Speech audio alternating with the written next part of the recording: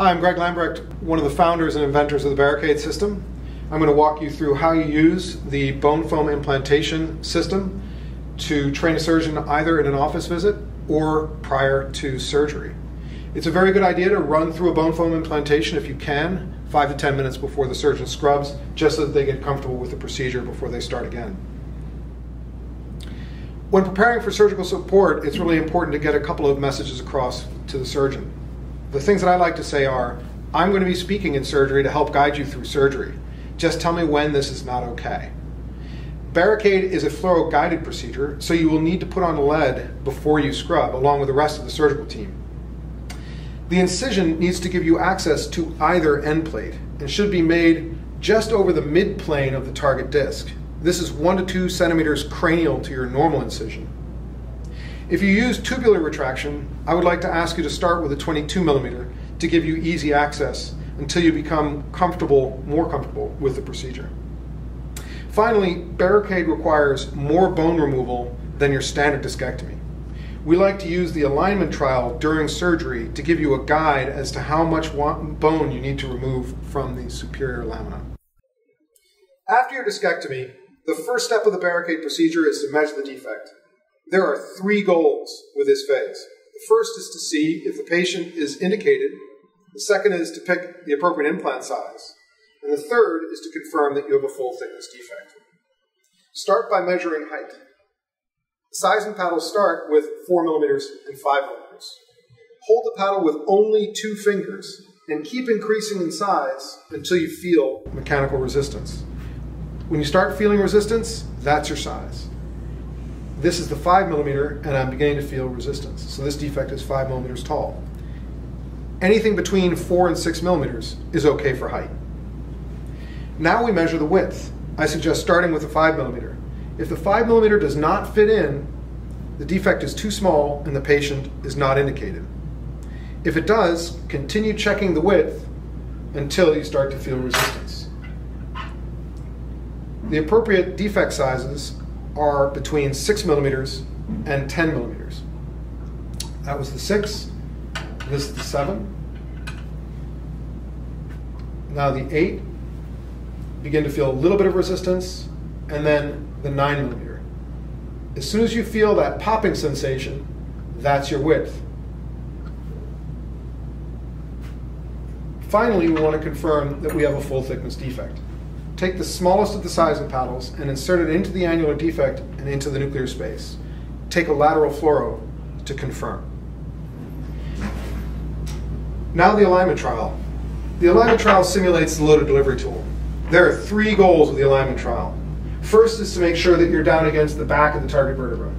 Second is to make sure that you're on the target end plate. And the third is to make sure that an imaginary line drawn from the bottom of the tool on the lateral fluoroscopy never crosses the end plate.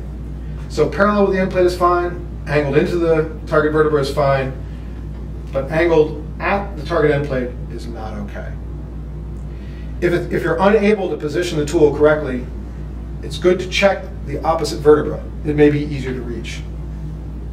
So again, against the back of the target vertebra, on the target end plate, and an imaginary line from the bottom of the tool never crosses the end plate.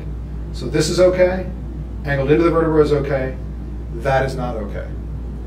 Once you have the correct position confirmed, save that fluoro image and move it to the right screen for future reference.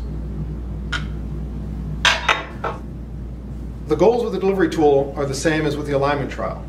That you're down against the back of the target vertebra, that you're on the target end plate with no gap in between, and that an imaginary line drawn from the bottom of the delivery tool never crosses the end plate. There is a fourth, and that's rotation. There are 2 end plate guides that rest on the target end plate. If you see 2 in a lateral fluoro, you're rotated out of plane with the end plate. You'll want to see only 1. This means that you're rotationally correct. I want you to take a fluoro image while your last fluoro image, while you're holding the mallet in your hand, so that you don't have to reach for anything and change position inadvertently before you start to strike the strike cap.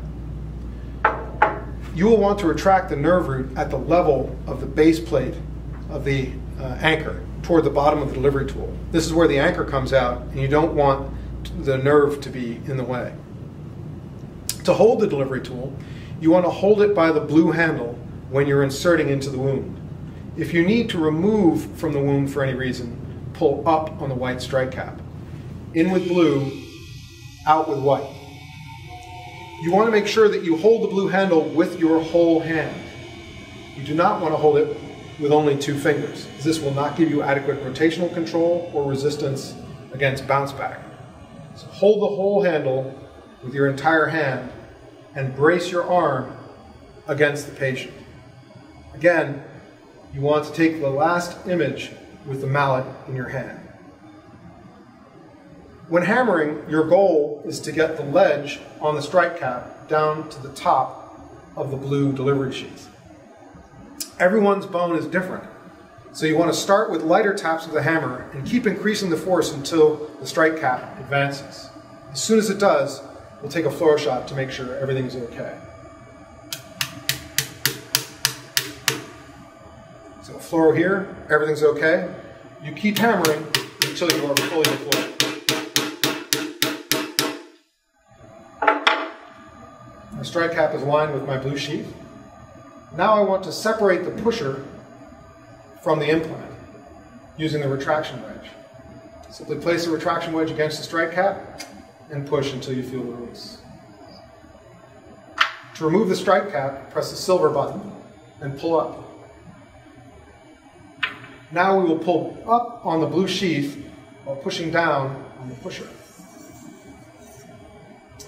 To remove the pusher from the epidural space, tilt toward the disc and lift up while retracting the nerve root.